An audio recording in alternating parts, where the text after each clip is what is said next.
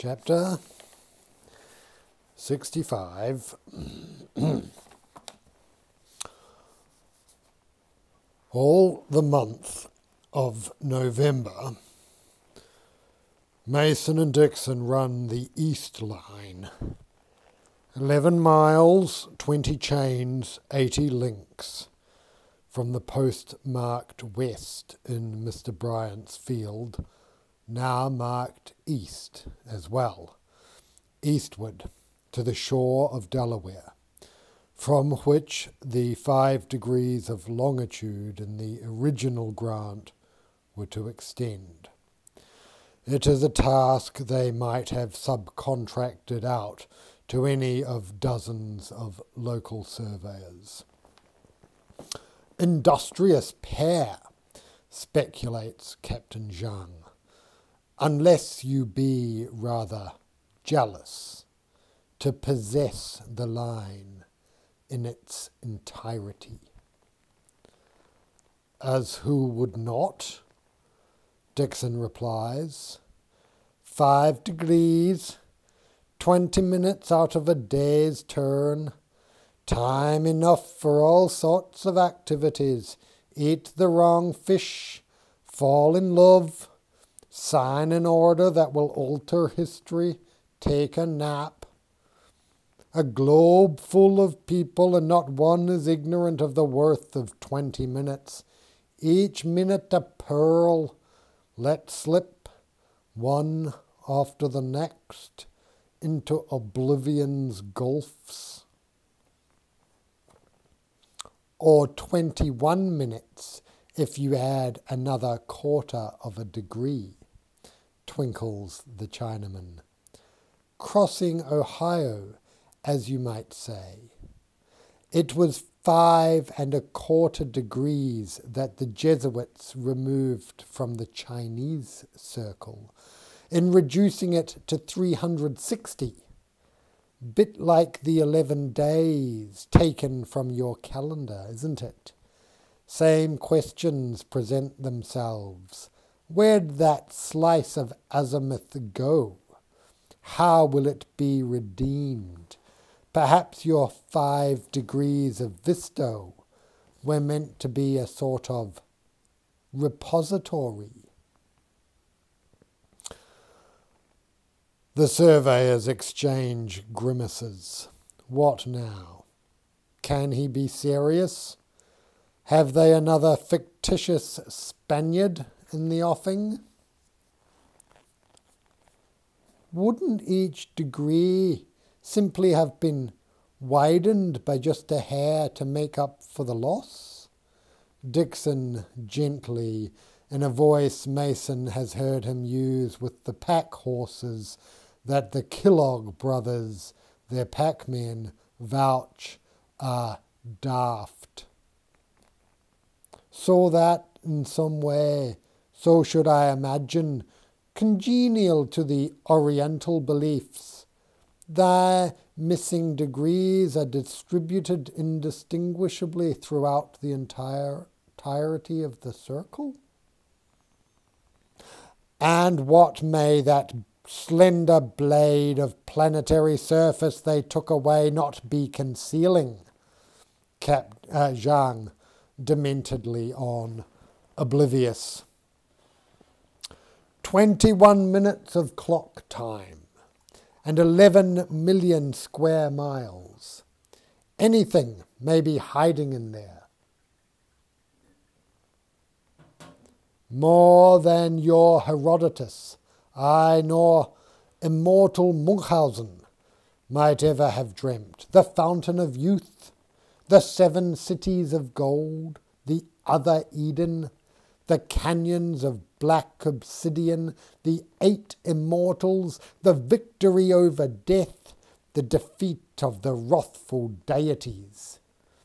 History's ever secret, land whose surveys will never be tied into any made here, in this priest-tainted 360, blue seas as oceanic depths, called into being by Mathesis alone, without shores, nor any but their own weather blowing in from nowhere upon the official globe.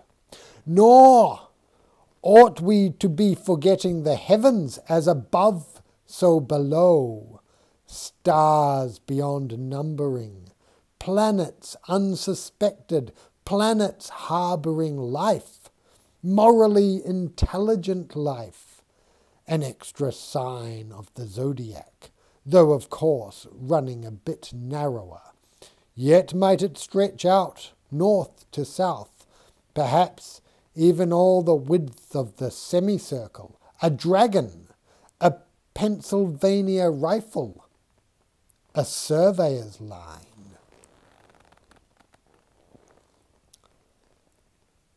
Am I content with this?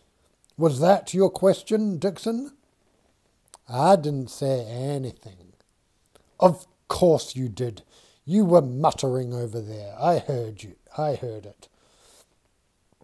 Happen I may have audibly wondered how one, with so much investment in the matter of the 11 days, could be much offended when the hysteresis be expressed in degrees, and taken to the correct scale, declares Captain Zhang. What is there to choose? Both are experiences of that failure of perfect return that haunts all for whom time elapses.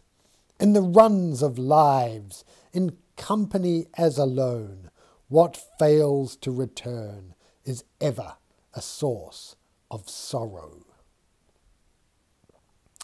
And a lively issue among the metaphysical, I am sure, Mason attempts to beam. The even yet more compelling question just now, however, being, are you planning on growing particularly violent any time soon? You cannot shame me. I have lost shame. As one loses a boar at an assembly, creeping behind, whispering, you should have left her in Quebec. Your fate was never to bide this long, amid this continental folly, folly that you yourself are now fallen into. Sounds like half the axemen, notes Mason. The half who aren't past themselves over that zhuzha, adds Dixon. This quite exceeds, sirs, the unsophisticated grunting of backwoodsmen. She was the captive ward of my life's great enemy, though any sight of her, even at a distance, begin in delight. Soon enough shall his evil features emerge from and replace those beloved ones. Yet do I desire, not him, never him, yet, given such terms, to desire her. Clearly I must transcend all shame, or be dissolved beneath it. And you're doing an excellent job, exclaims Mason. Isn't he, lads? They return to Harlan's in early December and get busy with the Royal Society's degree of latitude. No telling if they'll ever take the west line west of Allegheny. All is in the hands of Sir William Johnson. Pleasant gentleman, recalls Captain Zhang, though what in distant parts be judged madness, the wanderer may not say or even know. Like others of the party, he is apt now and then to drop in without prior notice at the Harlands, who are ever happy to have the company. Advent sees the forming of something near a club, for the purpose of discourse upon the topic of Christ's birth, repairing after dinner to the horse barn, Captain Zhang and the Reverend Cherrycoke being observed among those in faithful attendance. The astronomers prove less consistent, though willing to pronounce upon points of chronology or astronomy, or both, such as the star that brought the Magi. 'Twas either a conjunction of planets, Dixon opines, or a comet. In 7 BC, according to Kepler, Jupiter and Saturn were conjunct 3 times, and the next year Mars joined them, Mason declares. No one who was out at night could have failed to notice that. It must have been the most spectacular event in the sky.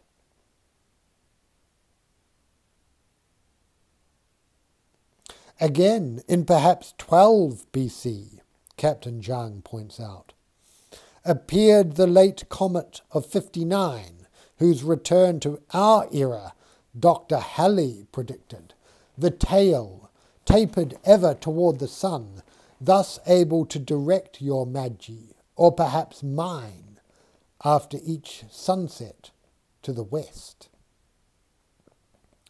Gentlemen, surely, the Reverend, as mildly as he may, advances, Christ was not born any time before Christ.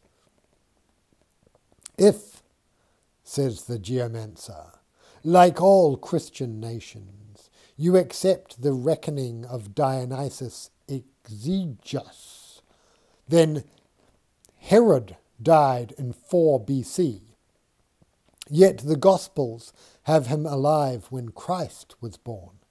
The taxation decree that brought Mary and Joseph to Bethlehem may have been as early as 8 BC.